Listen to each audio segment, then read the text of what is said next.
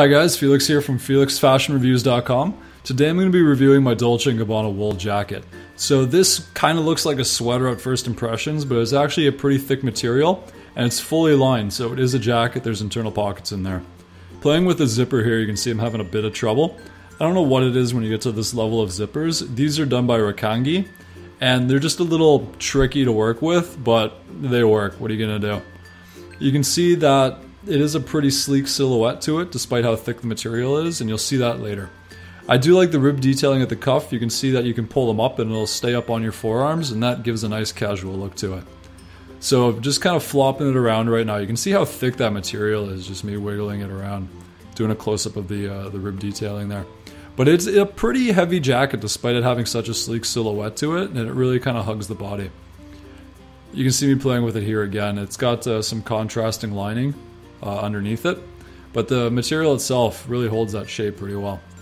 The rib detailing on this jacket, and all jackets sort of when you get up to this level, is really nice. I'm not really sure how they do it or what they weave into the fabric, but it's definitely not like something you'd find on a Guess jacket. If you get a lower end thing, I'm kind of a mass market brand, it tends to pill a lot and it loses the elastic over time. For some reason that doesn't happen when you get to these higher end pieces. I have no idea why that is. I don't know anything about that process, but it's just something that exists, and I don't know why that is, but it's really nice and it feels good to the touch, especially when it's on your neck there, because it's a bit of a turtleneck collar. You can see me playing with the pockets right now, pocket on each side, and those are snap closures. Once again, Dolce Gabbana logo. I think these are made by Rakangi too. They stamp all the logo in them. They're decent zippers. Balmain uses Lampo. I find Lampo are a little bit easier, but not by much. These zippers are actually used by Tom Ford and Givenchy and Saint Laurent as well. They're all done by the same people. You can see me playing with the fabric here. There's a bit of a woven pattern to it, just to add a little something to the jacket. Zooming in right now, you can see, sort of the grain. It's not really a boiled wool, but it's not like a sleek wool you'd find in a suit or anything like that. Or like an overcoat, I guess you could say. The fabric, it doesn't really pill, despite it looking like it does, but it will pick up a lot of fluff just because of the way the fabric is. There's nothing you can do about that. Take some tape and stick it on and pull it off every now and then.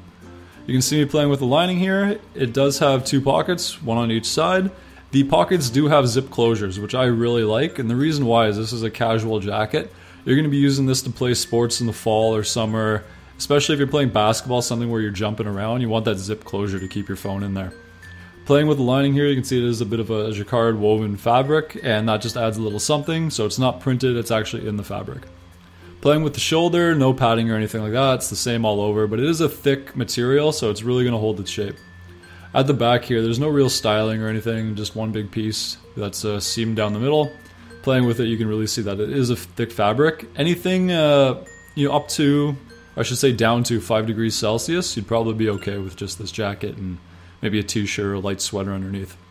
But I mean, overall, it's a really good casual jacket. It's not as fancy as some of the other stuff I've done, but it's very wearable. You're going to use this a lot. That D squared piece I did a couple weeks ago, I mean, it's a really cool tuxedo, but you can only wear that, once or twice a year. There's not really a lot of places to wear it. Well, something like this, you're going to get a lot of wear out of. Anyways, thanks for watching, guys. Hope you enjoyed it, and I'll see you next week.